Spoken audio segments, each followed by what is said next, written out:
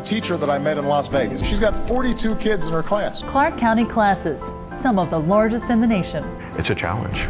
It is a challenge for all of us. The Nevada law. We actually have a state formula that we have to follow. Schools can't support. We still have eliminated those 1,000 positions. Our kids' education. It just becomes harder to meet all of their needs. In trouble. And how do we make it a priority again? Colleen McCarty investigates expanding class size, crippling Clark County. I-Team tonight at 11.